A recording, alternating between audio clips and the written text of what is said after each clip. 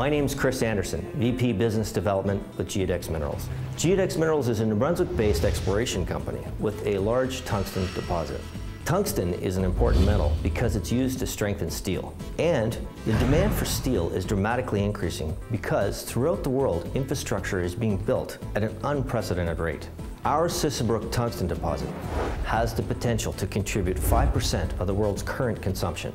This is significant because almost 85% of global production comes from China. And China uses most of the tungsten themselves, and they're looking worldwide for more. Over the past 2 years, Geodex has worked hard and been successful at developing the size, value, and potential to mine our tungsten deposit.